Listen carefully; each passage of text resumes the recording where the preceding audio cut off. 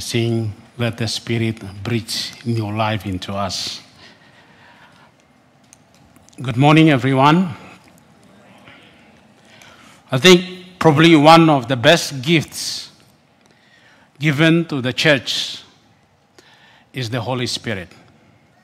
He came down, established a New Testament church, and he makes sure that the gospel is preached to everywhere in the world. He provides people and gifts for the church as a corporate body and also as an individual believers. And yet, we often don't hear much about the Holy Spirit in the sermon or in the preaching. There are many good reasons for that, but it is good to sometimes or even often hear about the works of Holy Spirit in our lives, in the lives of the church. Even in the history of Christianity, sometimes the creeds, the statement of faith, doesn't mention much about the Holy Spirit. Last week we read about the Apostles' Creed. There's a long sentence about God, the Son, and God the Father, but only one sentence about the Holy Spirit. We believe in the Holy Spirit. That's all. And then later on, some people will say we don't talk about the Holy Spirit because the primary works of the Holy Spirit is to focus on Christ. Christ is on the center stage, and Holy Spirit is like our people sitting at the back, focusing on that. And there are many other reasons. But as we go to the book of Acts, we know that another name that can be given to Acts of the Apostles is the Acts of the Spirit. Acts chapter 1 verse 8 says, "And you will receive power when the Holy Spirit comes upon you, and you will be my witnesses in Jerusalem, in all Judea and Samaria, and to the ends of the earth." The whole book of Acts actually built on Acts chapter 1 verse 8. You receive power.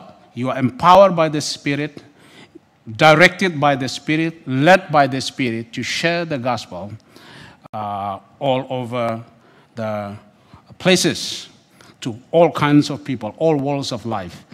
And yet, why we talk about Holy Spirit now? The reason is because in the passage that we are going to listen, there are specific mentions of the guidance, the leading directions of the Holy Spirit upon Paul and his team. But before we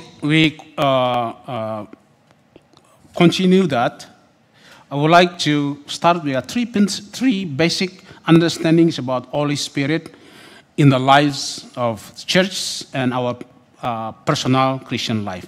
Number one, Holy Spirit is a person, not only a power or a force. Oftentimes we forget, when we talk about Holy Spirit, we talk about the power of Holy Spirit, then we think it is only a force or a power in our lives. No, just like the person of God the Father, the person of God the Son, Holy Spirit is also a person. And now the third person of the triune God is living and working in his church in the world. Number two, that Holy Spirit lives inside of us. And for the believers, if you are not a believer, the Holy Spirit doesn't live in you, but this person of Holy Spirit lives inside of us 24/7. Can you imagine that? That person lives inside of us all the time.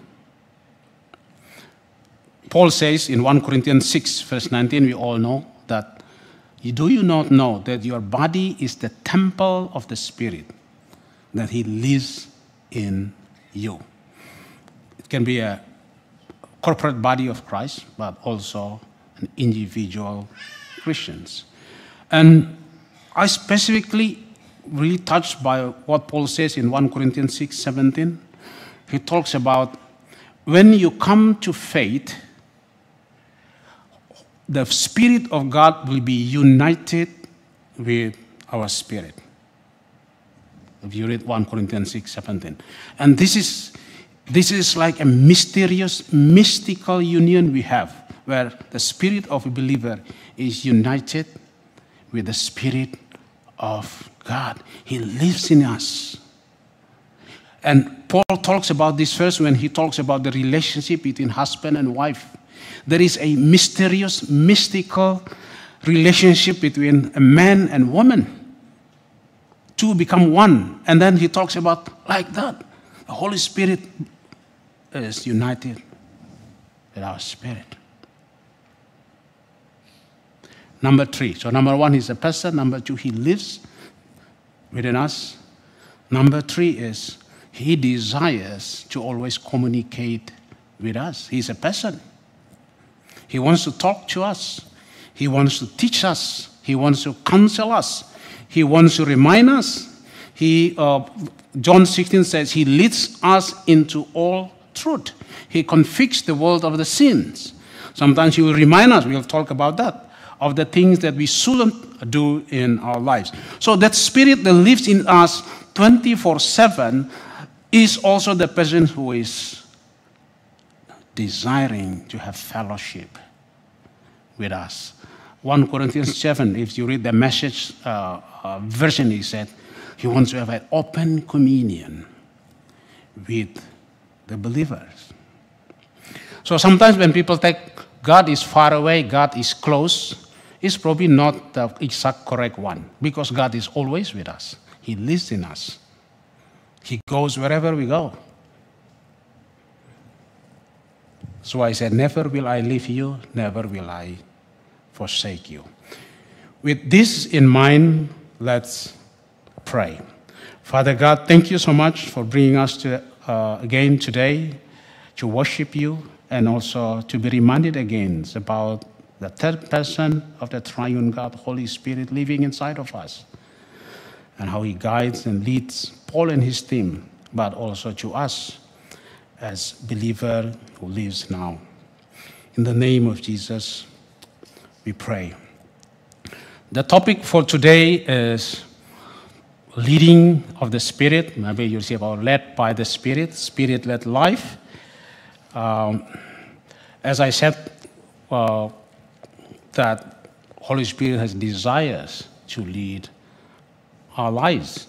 And the stories, the principle will be based on Acts chapter 16, verse 6 to 17. For those who are visiting us, we are preaching through the book of Acts. We have come to Acts chapter 16. And last week we heard that Paul, having led by the Spirit, having desire to visit the churches they have planted in southern Turkey, and he recruited Timothy, Silas, and they went up north. We will see the map later. And they went to strengthen the churches, but then they were led further up north. They would like to go to preach the gospel in Asia. Asia at the time is different from Asia now. It was a small area in Turkey. But they were prevented by the Spirit. They went up north. They want to go to northeast, to Bithynia, Cappadocia. They were again be prevented by the Spirit. They came to a town called Troas. There they slept, and Holy Spirit revealed that there was a vision for Paul from Macedonia across the sea. The next day, he shared the vision with his friends. They all agreed. They crossed the sea, and that was the first time the gospel entered into Europe by Paul. So there is one significance of this story today is the first time the gospel was brought into European soil, into Greece. And secondly, this is the first time we read here where Luke uses the word we. That means he joined Paul and his team for the first time. He probably is the resident of Troas. He heard the gospel. He came to faith. He joined, and he was used mightily to write down the Gospel of Luke and the book of Acts. What are the leading of the Holy Spirit in our lives? Based on the stories, you can list down lots of things if you study the whole New Testament and Old Testament. But based on the story, there are three things. Number one, the Holy Spirit will do preventing, to say no. Holy Spirit will permit or to direct you to say yes. And then he will also provide people and things and others as he leads and he directs. Let's study one by one. Preventing, saying no. Paul and his companions traveled throughout the region of Phrygia and Galatia, having been kept by the Holy Spirit. His companions were Titus, Silas, Timothy, and probably many others, from preaching the word in the province of Asia, which is the region in the left, nearby the Mediterranean Sea. Ephesus, Colossae, those cities were called Asia. When they came to the border of Mysia, he tried to enter to Bithynia, but the Spirit of Jesus would not allow them. So the word Holy Spirit and the Spirit of Jesus refer to the same person, the person of the Holy Spirit.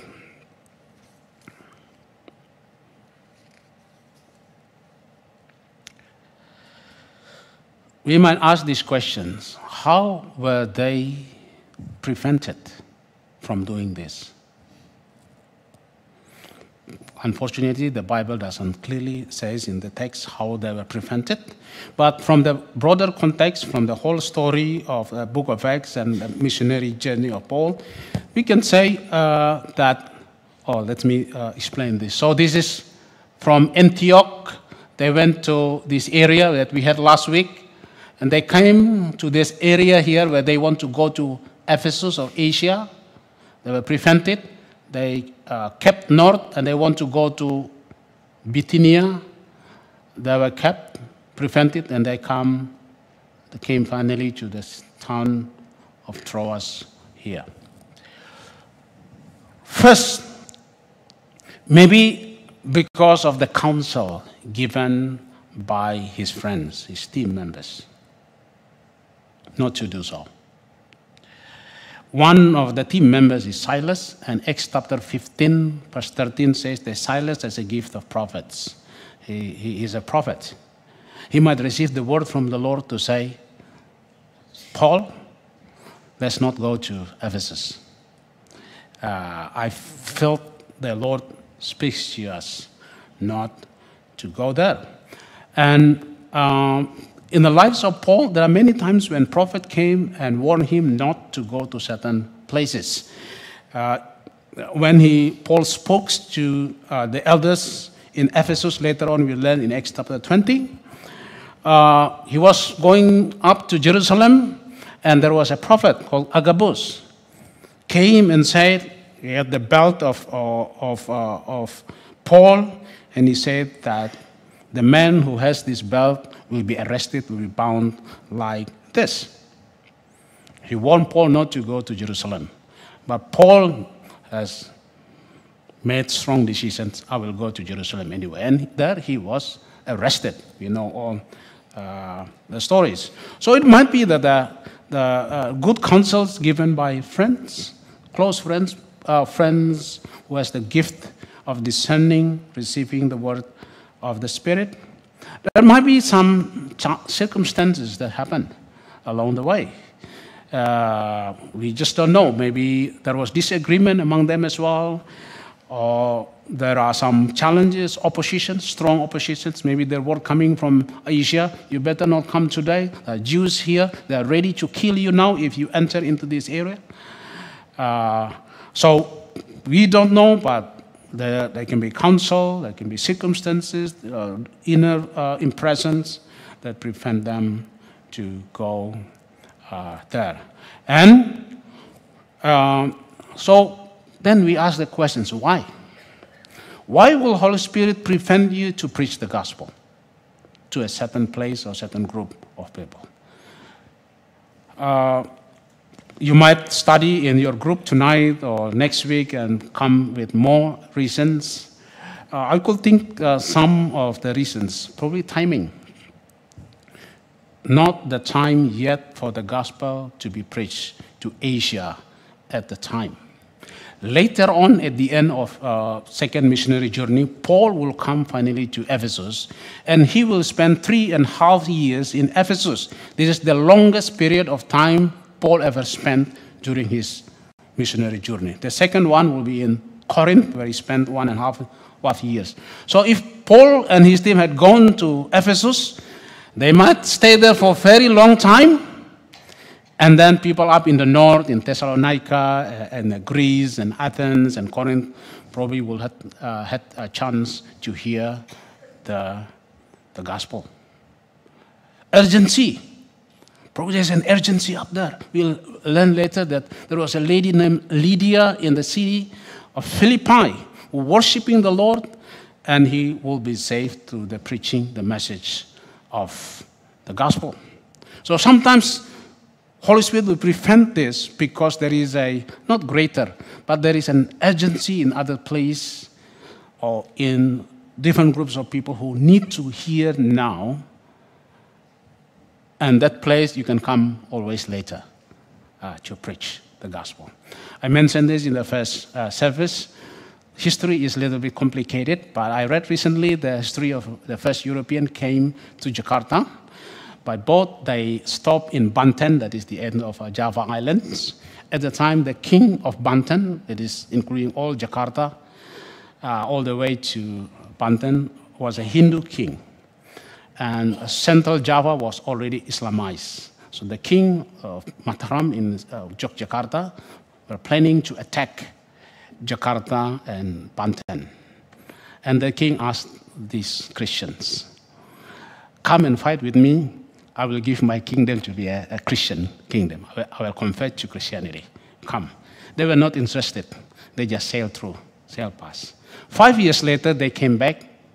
The whole region has been Islamized because, we can discuss about that, but sometimes you miss the opportunity. The windows of time sometimes open for a certain period of time.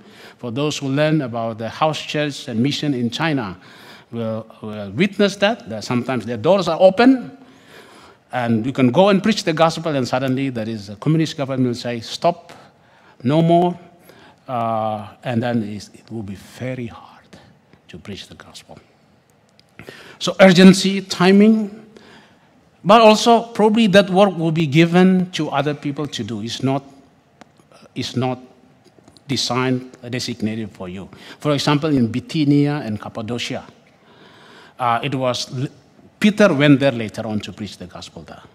And when he writes 1 Peter chapter 1, verse 1, he says, to the Christians who lives in Bithynia and Cappadocia and all this region. So the gospel went there through someone else, was not through Paul.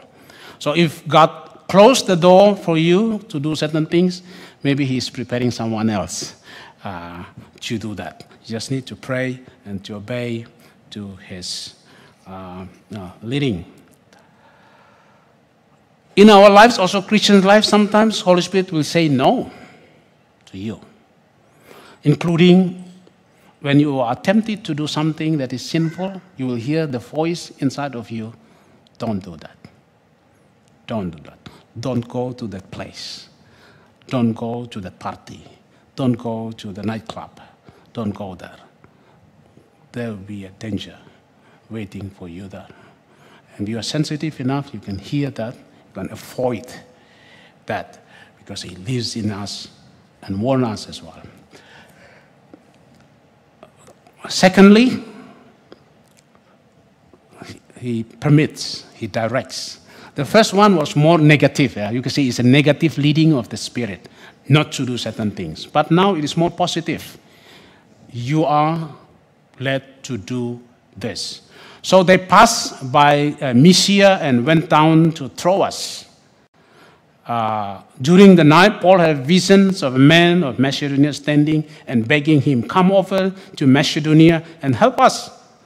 After Paul had seen the vision, we got ready and at once we left for Macedonia, concluding, can be translated, convincing.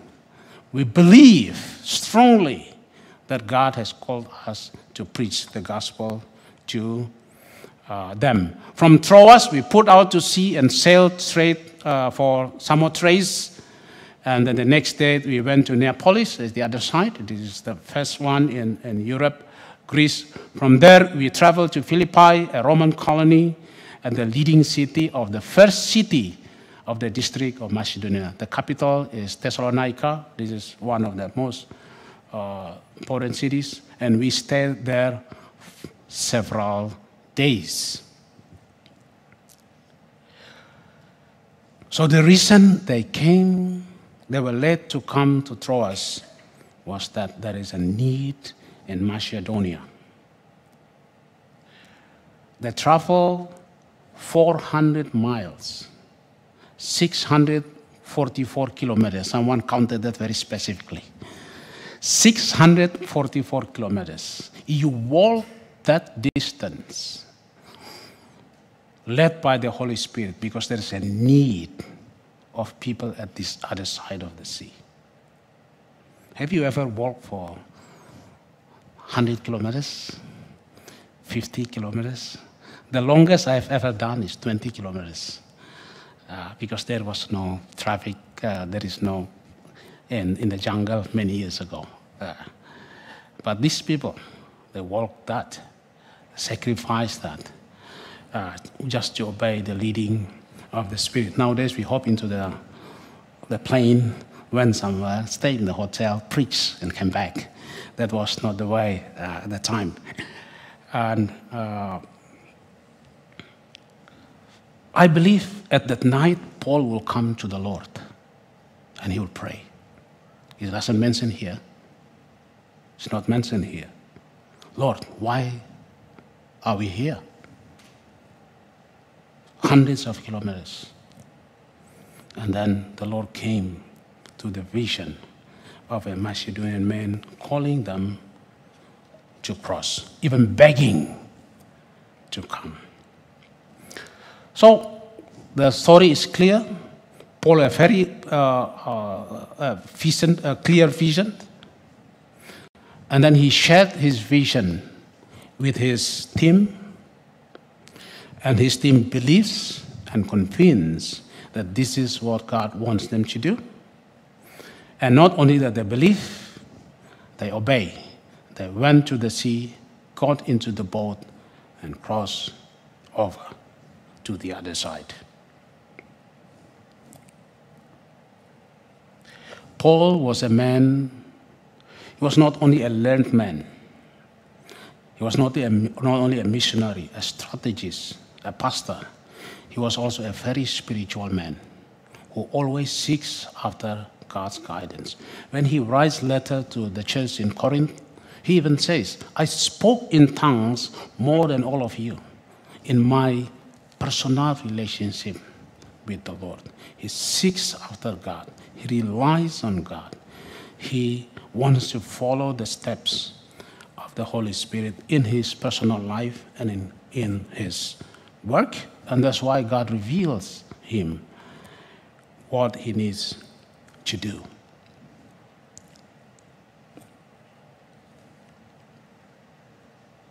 Preaching the gospel anywhere, anytime to anyone is always the will of the Holy Spirit. Whether you go to Ephesus or Bithynia, as always. But sometimes Holy Spirit wants us to go to a specific group of people into a specific place during a specific period of time. Sometimes that is the prompting of the Spirit. Anyone in Indonesia needs the gospel, but sometimes Holy Spirit will guide you to specific people. When you sit in the airport lounge, probably everyone who sits there needs the gospel. But there might be someone specifically Holy Spirit wants you to go and talk to and pray for that person. Maybe he is going through a certain problems in his life. We are sitting in the airplane, the passenger sitting next to you may be in trouble, and you are suddenly prompted to speak to that person, and then that person begins to open his life. They will say, my neighbor, one who is a very strong man, Arabic, with long beard and strong man. I pass through his house every day. One day I felt this, I should speak to this man. It turns out he has lots of problems. He begins to open his life. And he went through lots of challenges in life. So, how to discern that? How to discern that this is what God wants me to do? You can study it. There are lots of things that you can learn. But the 3 C's here. Number 1, you have a strong conviction in your hearts that God wants you to do this. It is planted by the Holy Spirit inside of you. It's very clear for you. For Paul, it's very clear going there. You cannot sleep at night. You think about this during the day. When you are in the meetings, you keep thinking about this. It is something that God wants me to do. Maybe you keep thinking about a specific person I need to call and pray for that person. Maybe God wants you to do something. And secondly, when you have that conviction, it needs to be conformed to the will and the ways of God. Because there is a self-prompting as well. Satan can prompt people to do certain things as well. So it needs to be conformed to the will and ways of. For here we know God wants to save people in Macedonia. This is part of his great plan, which is correct. Otherwise, you need to fed it. I was told a story many years ago. There was a lady, sorry for wonderful ladies here, who came to a man and said, God told me to be your wife. Can you imagine someone came to you and said, God told me to be your wife. And the man said, I'm married. How can God tell you to come to me and I'm a married man? Other one will say, but God doesn't talk to me. Then maybe I can be the second wife. There's no way, because it's not in line with the Spirit. Or a husband will come to you, God tells me to divorce you.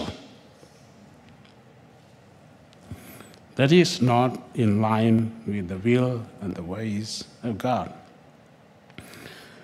So we need to always be in line with that. And it is good also to be confirmed by others. If you are doing things in the church, it might be good to have the confirmation from the leadership of the church, from your small group, from those who are in authority. It is good to pray and come to them and ask of their advice and their counsel. If you are married man or woman, it is very important to get the confirmation from your spouse. I have made tons of mistakes not listening to my wife. I think women are given something very special. They have the sensitivity, instinct, they have good antenna that they can read of certain things, the danger that will come, and they will warn you not to do that. When you recruit some people, they will come and say, you better don't do that. I have not good feeling for that. And we did anyway, and later on I will come and say, sorry, you were right. You were right. But sometimes the damage has been done. So if you're a married man or married woman, husband, it's always good to listen to the input of your spouse. And they are our helper anyway. They're sent by God to do so. Having said this, we also need to be reminded that being led by the Spirit does not mean that we don't need to make plans in our lives. I believe Paul and his team, they talk about plan. We need to go to these places. We need to do those things. Having a prayerful planning is a biblical principle. You read the book of Proverbs. The gospel, Jesus talks about this. It's always good to have a plan, but being open to the leading, the guidance of the Spirit, submit those to the Lord, and be prepared that things can change along the way. Secondly, being led by the Spirit doesn't mean there will be no challenges or no problems in life. People sometimes think, because I'm led by the Spirit, I will have no problems in life, no challenges. No. Even the next week's sermon will deal with Paul praying for a girl, and then as a result, they were put into prison. You follow the steps of the Spirit, and now you end up in prison. There are challenges.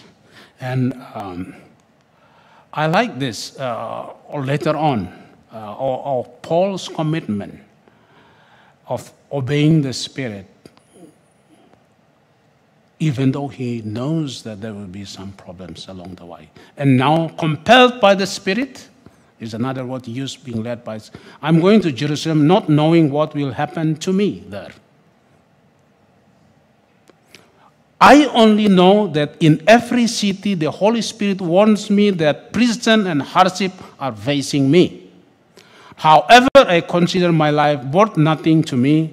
My only aim is to finish the race and complete the task that the Lord Jesus has given me, the task of testifying the good news of God's grace. So Holy Spirit has warned him.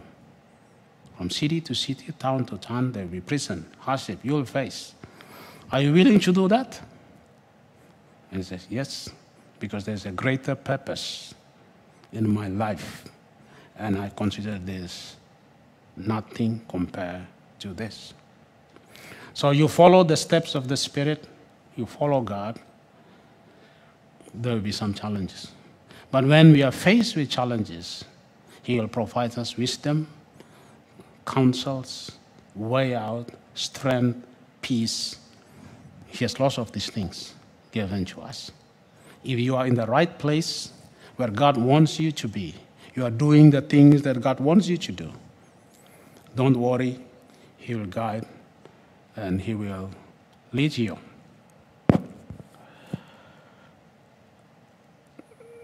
David Livingstone, known as the Apostles of Africa. We have many brothers from Africa here. He initially left Britain to go to China. This is his initial plan. But then Holy Spirit redirect his life to preach the gospel to Africa. He moved from jungle to jungle. And now more than half of the continent is Christians. Muslims worrying too much about Africa because Al Jazeera says that every year it estimated 6 million Muslims in Africa coming to Christ. We need to check again because it's from Al Jazeera. The country that in the early 20th century, only small percentage of Christians living there, probably the Ethiopians, we have Ethiopian brothers here from Orthodox Church. Now more than half are Christians. Because many years ago, God led this man to go there to preach the gospel. Twisted his arms. William Carey initially planned to go to Polynesia. And God led me to India instead. And everyone who studies our Indian brothers here, they can confirm that modern India is birthed actually through what God used him to do, through education, science, literature, and lots of other things there. Adoniran Judson, a missionary from America, planning to go to India. And then God opened the doors for him to go to Burma and planted churches there. Some of you plan to come to Indonesia for 2 weeks. 20 years later, you are still here. Right? You are coming for holiday. Mike has been here more than 30 years, and sometimes we joke and say, he might be an CIA agent here. I'm just joking. Yeah. You go for just a short period of time, you plan for just 1 year contract. 10 years later, you are still here. God might have purpose for you. It is not your initial plan was. And what is a Macedonian calling for you? What is that? Or we might not have a clear visions where God came to us during our sleep with a vision very clearly. You might have that, but He might plant something inside your hearts and minds. He might plant certain person in you to go and to share the gospel with. Certain ideas to do so. Certain business ideas. Maybe you want to, those here who are entrepreneurs, they want to start business. How can I use this to bless more people, to expand the kingdom of God? And that makes you cannot sleep at night. You keep thinking about that, keep thinking about that. I talked with a friend last week and he said, I keep thinking about these things and I'm tired because I want to do this. I talk to people, no one understands that. So yeah, if God really gives to you, you need to begin to do something about that. Macedonian calling can be a person sitting to your next to your desk in the office or in the flight or wherever. We need to preach the gospel to anyone, but sometimes there is a Macedonian man in our lives. And we need to be sensitive to that. Sometimes there is lots of stories where someone is prompted to go there to speak to someone. It turns out that that person is considering to commit suicide. Thank God that someone came and talked and prayed. So be open to that. Students of campus, we just have a college campus. Many of them just live across the streets, the campus here. We just need to cross that. Or our friends, refugees, and many other groups that God can lead us to reach out to.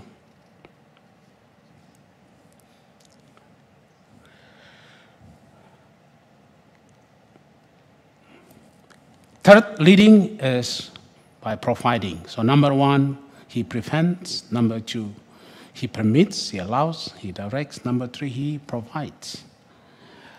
On the Sabbath, on the Sabbath day, we went outside the city gate to the river. That means there were not many Jewish people there, so they had to go outside the city, where we expected to find a place of prayer. We sat down and began to speak to the woman who had gathered there. So it is apparently only women came. There are not many men there. It takes 10 men to form a synagogue. If you don't have 10 men, it's not going to build to have institutions of synagogue. So probably there were not many Jewish men there. So the woman came there. And one of those listening was a woman from the city of Thyatira named Lydia, or Thyatira. A dealer in purple clothes. She was a worshiper of God. The Lord opened her heart to respond to Paul's message. When she and the members of her household were baptized, she invited us to her home.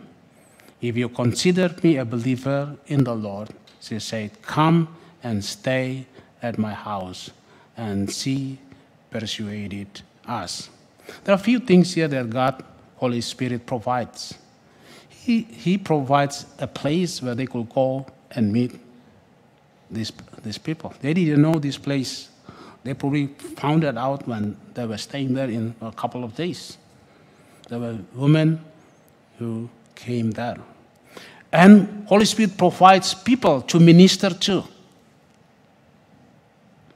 He lets you that place. There might be people there that are ready to be ministered. And in this case, the women were there.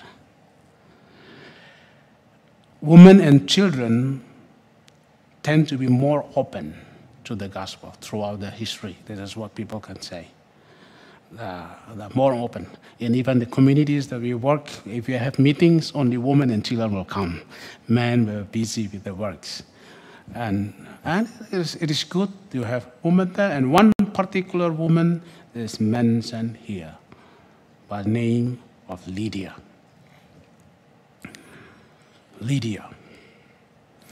Lydia is a businesswoman, it says here. Is a, what you call that, a dealer in purple clothes. This purple clothes was a very expensive materials there.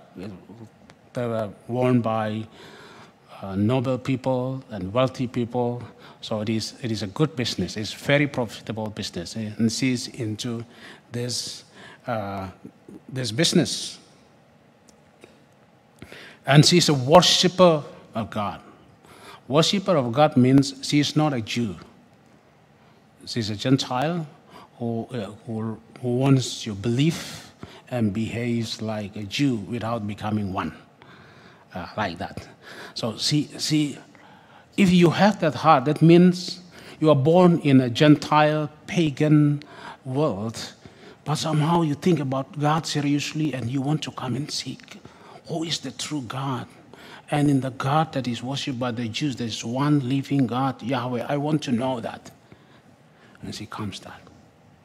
She doesn't believe yet in the gospel because she hasn't heard that. But this is the person that God wants Paul and his team to preach to. And the Bible says she listened to the message and the Lord opened her heart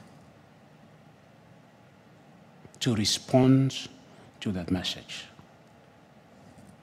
It is like what happens a couple of weeks ago, I preached here, that lame man, he listened and he came to faith. This is how God works in missions. You have to listen to the message first, and then Holy Spirit will use the message to quicken your heart to believe in the gospel. Why? Because Ephesians 2:1 says, you were dead in your sins and transgressions. Our hearts, our spirits were dead, like the bones, the visions Ezekiel saw in Ezekiel chapter 36, 34. Dead spiritually. When you are dead spiritually, how can you respond to the gospel? So you have to hear the message. Now, can you imagine that? For this one woman and many later, God led Paul and his team to walk 644 kilometers to Troas, plus sailing across the sea so that this woman can hear the gospel. The first woman in Europe to believe, as recorded through Paul. When they obeyed that, they didn't realize that. Paul probably had this idea not in his mind. He just followed step by step. But Holy Spirit has the bigger purpose, bigger plan. And he directs you. If you only obey, you will see it later. When Paul wrote the book of Romans, based on this experience and revelation of God, he says, faith comes by hearing, hearing by the message of Christ. People only come to faith after they hear the gospel. No other things, no other ways. Not through charitable works. We do a lot of charitable works, but I say, you feed people, they are not going to believe unless they hear the message of the gospel. Through friendship, yes, friendship, we can have closer friends with people so we can have opportunity to share. But unless they hear the gospel, they will not come to faith. That is the urgency. That's why we go to anywhere, any place. So people can hear, and through hearing, they come to faith. And when she came to faith, now she provides her house for Paul and her team. She invited them. She even persuaded them. She was not, in Bahasa we call basa-basi. What is? Just, okay, come and stay in my house. But deep inside, I said, I hope you say no. Something like that.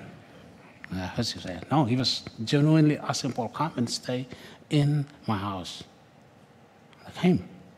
And I believe not only her house, she provides also all other provisions they need to continue to preach the gospel.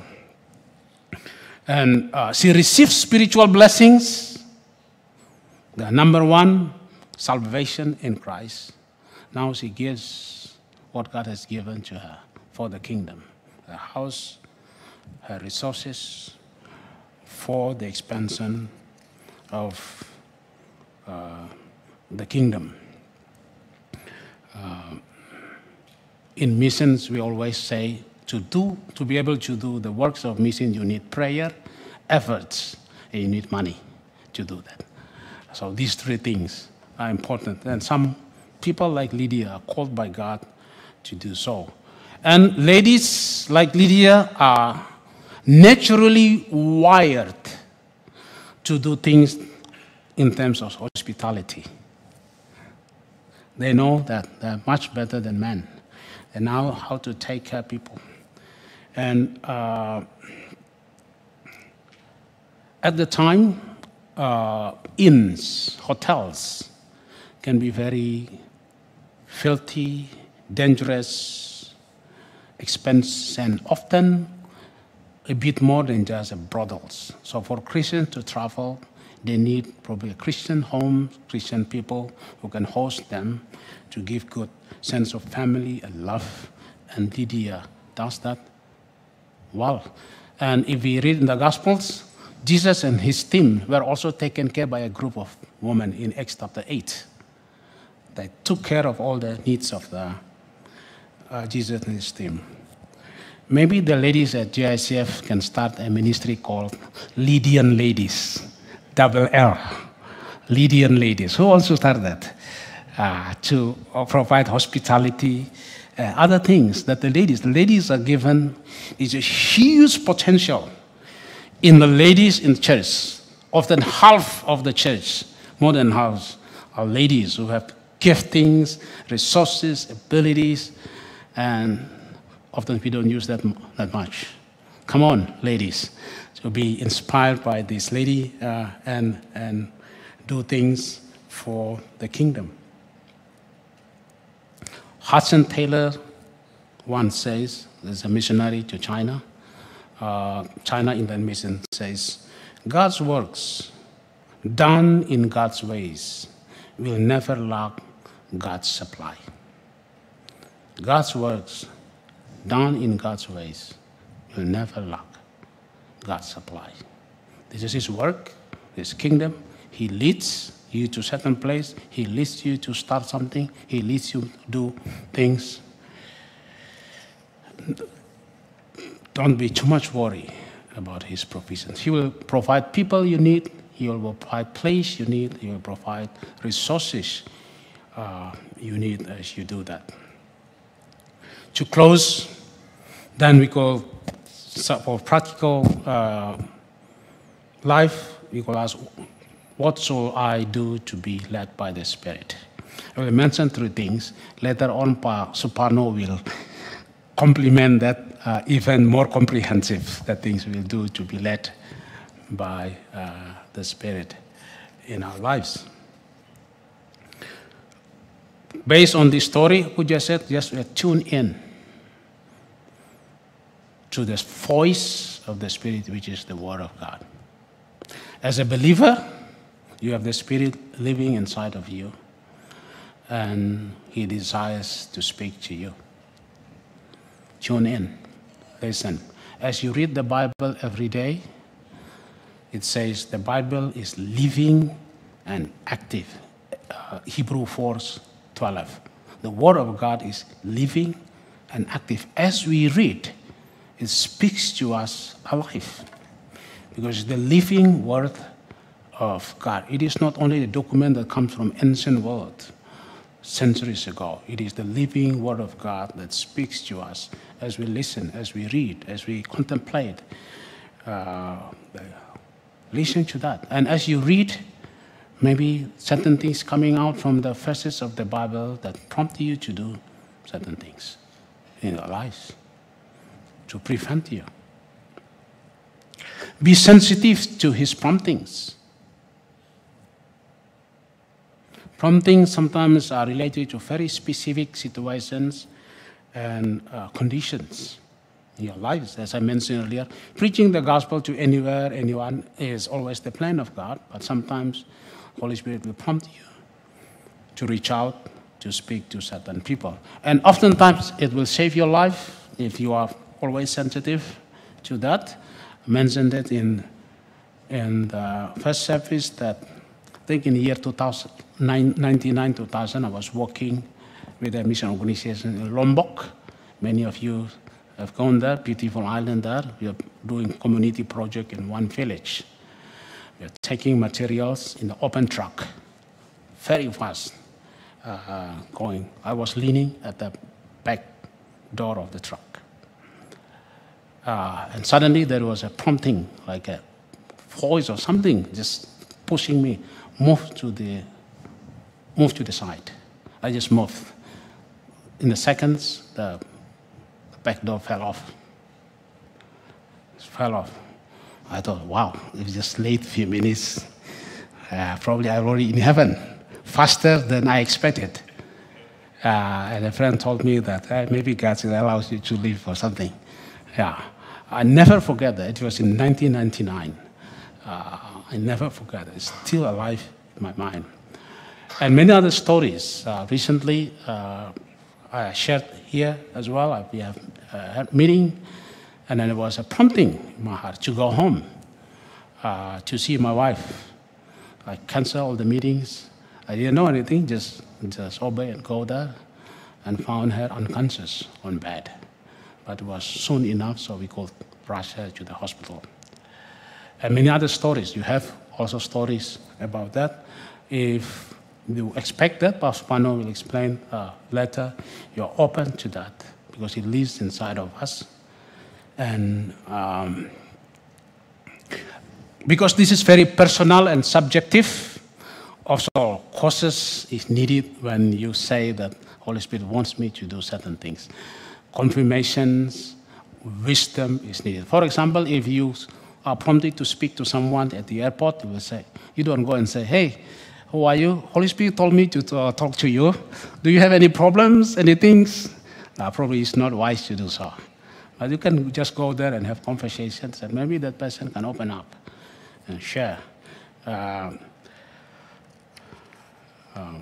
And the last one is obey. So obey. When you get the confirmations, you have peace inside of you. Obey it. And God will open the door, gospel will be preached, and the name of God will be glorified. Let's pray. Thank you, Lord, for Holy Spirit living inside of us as believers who desires to communicate with us, to guide us, to lead us, to warn us not to do certain things, but also to guide us to do certain things.